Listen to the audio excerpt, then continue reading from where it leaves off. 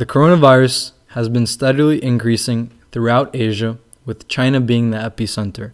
In the United States, we have currently identified the second case, but with the volatile nature of this virus, we are destined to uncover more cases.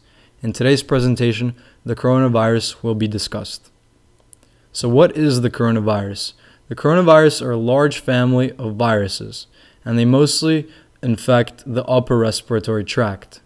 However, in some cases, lower respiratory tract illnesses may be sustained, such as pneumonia or bronchitis. More severe illnesses are common in those who have pre-existing medical conditions. These conditions include cardiopulmonary disease or a weakened immune system, and from what we have seen, they mostly affect older adults. Symptoms and diagnosis. So some symptoms for this virus include headache, fever, runny nose, cough, and sore throat, similarly to a common cold.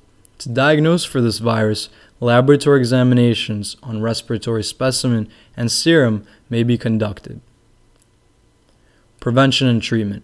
At the moment, unfortunately, there are no vaccines available to protect against the human coronavirus.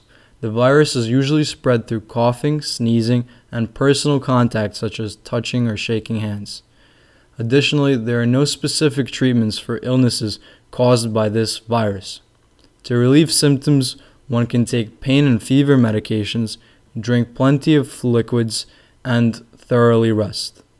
And this is a warning. If you have recently traveled to China and believe you may have been infected, please seek a healthcare provider.